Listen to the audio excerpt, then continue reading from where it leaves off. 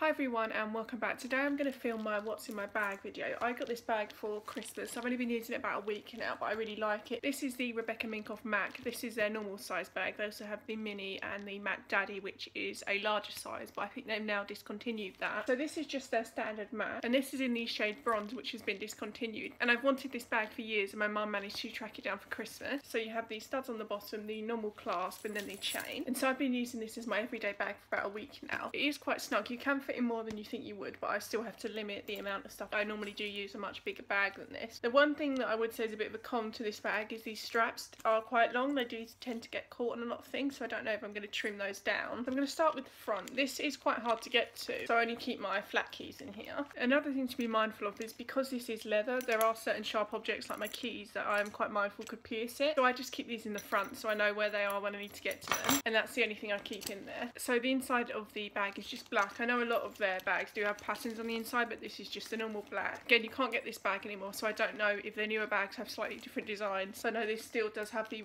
Minkoff logos on the zips, and I think a lot of the new ones don't anymore. So the first thing I have in here is my purse. This is a mulberry purse. I got this for, it was either a Christmas or a birthday present a couple of years ago from a family friend. It is too big for the bag. I do need to get a smaller one, but I don't have any small purses. In the front I've got my debit card, my Boots card, my Superdrug card, and my Tesco card. Those are the ones I use the most. Although my card has now expired, this is my old one. I need to switch over to my new one. And then the centre is just where I keep any other cards that I don't use as often. But again, this is too big for the bag, so I do need to get a new one. The next thing I've got is my work pass, which I'm not going to show because obviously it's got my name and where I work. So I do use this for work as well. And then I also have my glasses, which I really don't like these. I've had these about 5 years now. So I don't wear glasses every day. I only wear them when I drive. But I don't need to wear them day to day, although I probably should start wearing them more. I got these when I was around 18 when I first started learning to drive, and I don't really like these style anymore. And also I think my prescription has changed now, so I do need to get some new ones. And then I've got my deodorant. This is the smallest size of this I could find. This is the Right Guard Woman Invisible Triple Stain Protection. It's a really good deodorant, but I have only been using this for a couple of days, but I do really like it. And then I've also got my Soap & Glory Gloss Stick in Nudist,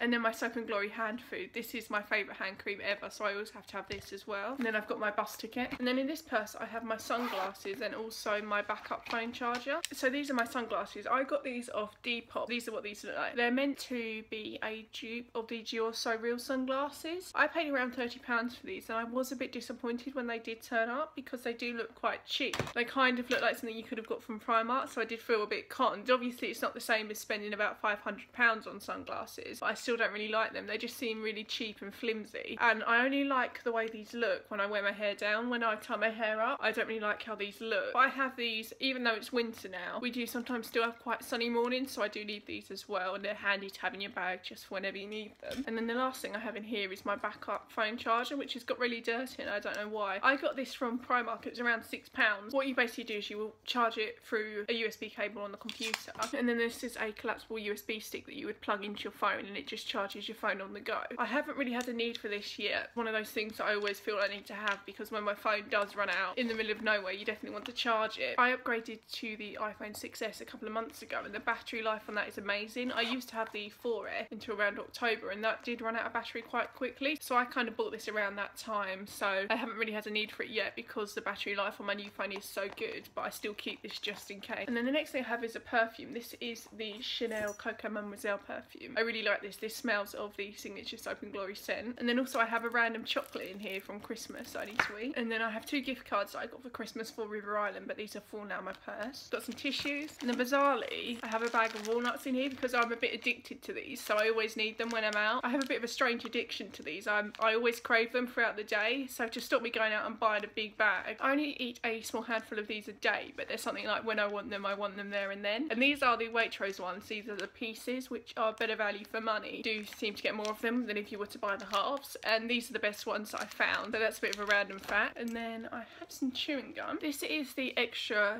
white chewing gum. This is in the bubble mint flavour. I really like this chewing gum. It works the same as normal chewing gum. It freshens your breath, but it also tastes of bubble gum. It's really unusual, but I'd really recommend trying this. It basically tastes like Hubba Bubba, but your breath gets fresh at the same time, so it's really good. I do really like these. And then I also have a lipstick from Maybelline. This is in the shade 725 Tantalising Taupe. This is just basically a normal brown nude lipstick. I do really like this. And then the last thing I have in here is a anti-bac from Soap & Glory. This is their handmade. This is basically their signature Soap & Glory scent. I haven't used this much because I only bought it a couple of days ago, but I do really like this. So that is everything in the bag. It does have another pocket back there and also a space for your phone and something else, whatever you want to put in there, but I don't have anything in there yet. I would also say, obviously, I also have my phone in this bag, but I'm actually using that to film at the minute. I just have the standard gold 6S in the 64GB, and I use that to film. The front camera is really good, so if you're starting out on YouTube like me, that was basically the main reason I actually bought the phone, and I'm really enjoying using it to film videos. It's really easy to use, so obviously that's why that isn't in my what's in my bag video, because I'm using that to film, but I think everyone knows what the iPhone looks like. So that was everything that was in my bag. I hope you enjoyed watching the video, and I'll see you soon. Bye.